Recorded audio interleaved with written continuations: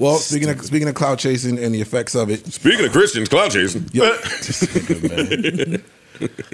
T.I. and his son had a little eventful week. Club in Atlanta. Call themselves capitalizing on the situation, the drama. And threw them on a flyer. It's not a good idea. Not a good idea. You know what I mean? this is people, moving to these cities. Not in Atlanta. Really, you don't know what's going on. You think ha-ha is funny. But why is that a bad idea? You're just trying to get some attention to what you're trying to do. You ain't cutting me no check. You trying to capitalize on my family drama, putting us on the cover of a flyer. Was the flyer insinuating that they were going to be hosting? No. That's not what happened. The flyer had, the first one was a cartoon, and it was T.I. You know how like Homer used to be choking Bart Simpson? Yeah. So it was a cartoon of T.I. choking his son. Oh, no, and then the other one was just the two faces together, but it never insinuated they were going to be there. Oh. And that's how you get away with it. But T.I. got wind of it. It pulled up. The party was supposed to be, I believe it was that Tuesday night or that Wednesday night or something. T.I. got wind of it and pulled up to the club the night before. Oh, y'all y'all playing with my family? Put me and my son on your flyer? Okay, guess what? Nothing happens.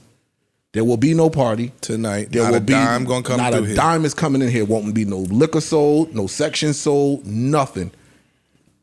I'm getting all of it. And don't play with me in this city.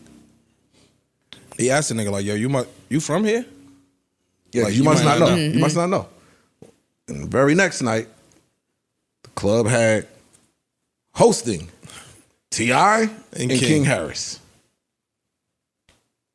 Do with that information as you please. Oh wait, so they disregarded his? No. They adhered. We made up. They adhered to what was being said. Yeah, they made it right. Supposedly. And like, you just can't be playing with everybody. You can't put people on a flyer, even if you're not trying to say that they're hosting. True. Right? That implies that these people will be there. I've been telling New York promoters been doing this shit for years. Forever. Them girls are not going to be at that club. I've been telling y'all. You've been the flyer queen. Oh my queen? God, forever. I was the Canal Street queen on all the fucking mixtape CDs. No, the CDs and shit like that. She bought the bag. I've seen my picture literally on like storefronts. You don't want to be the Canal Street queen? What are you gonna do? But yeah. So yeah. As long as they don't say you're coming. So what'd you do? You used to pull up and Tupac their whole bootleg section? Sometimes cease and desist, but sometimes it just wasn't worth it. Yeah. No, you can't be playing with people's family. And based off our traumas and our shit that we going through, you gonna put us on the flyer like make us a joke? Yeah, they ain't no. All right, joke's on you. So you got a bag out of it. That's what happens. You play stupid games. You don't get to dictate how people respond to what they perceive as your disrespect. So he showed up. They ain't anticipate that. I agree. You know what I mean? They thinking, ha, it's a joke. And like, shout out to my man Steve-O. He, Atlanta's known for that. Like, they do the Martin Luther King flyers every year with, I showed you a couple of them where it's just some crazy shit. Like, Atlanta's, the promoters there are known for doing some wild shit with their flyers. Not with Mr. Harris. Just learned a quick little lesson. I doubt it happen ever again.